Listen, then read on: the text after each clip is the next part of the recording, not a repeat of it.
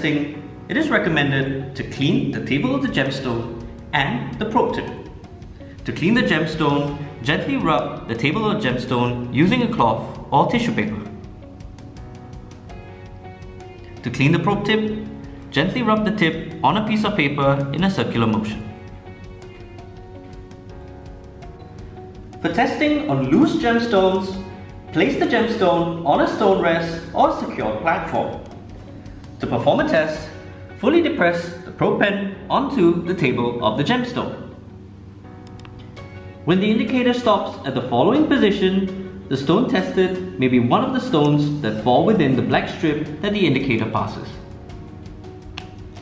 For testing on mounted jewelry or gemstones, hold the jewelry with one hand and the probe pen with the other hand. Fully depress the probe pen onto the table of the stone. Diamond or moissanite is detected when the needle indicator falls into the dark grey band.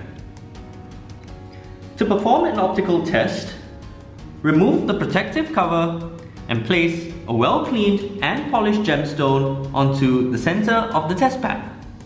Kindly ensure that the table of the gemstone is facing down.